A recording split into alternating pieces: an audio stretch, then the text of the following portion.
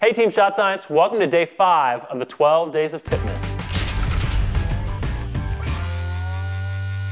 Today's tip is always look to score. Every time you touch the ball, your first instinct should be to attack the basket. When you have this kind of mindset, you'll be much harder to guard and you'll open up scoring opportunities for you and your teammates. Don't sit back and hope for things to happen, make them happen. All right, day 5 is done. Let us know what you think about this tip down in the comments. Give it a thumbs up to grow the team and make sure to subscribe. And hit us up for day 6 of the 12 days of Tipness.